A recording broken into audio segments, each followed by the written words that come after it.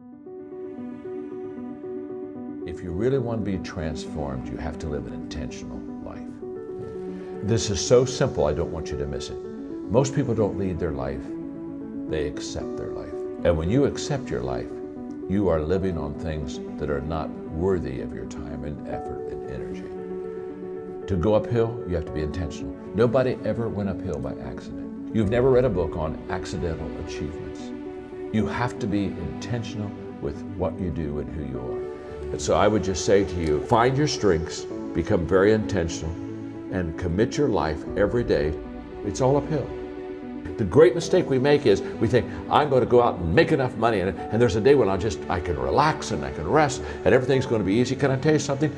The day that you have that day, one of your children, gets in an accident, you got problems will never ever leave you. Issues, obstacles, difficulties, they're always going to surround you. So you never get to that place where you've got it made. You're not supposed to got it made. You're supposed to add value to people, and it's all uphill. So the moment I understand that, then what happens is I commit myself to it, and then it becomes a beautiful uphill climbing life. Because one thing that's beautiful about going uphill is the scenery is really good. So you got to be intentional with it. So be intentional. Start today. And here's the difference. Good intentions are overrated.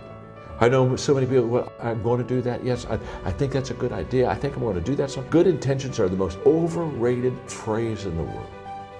You've got to go from good intentions to good actions. Nothing happens until you've got good actions, and you won't have good actions until you're intentional with your life.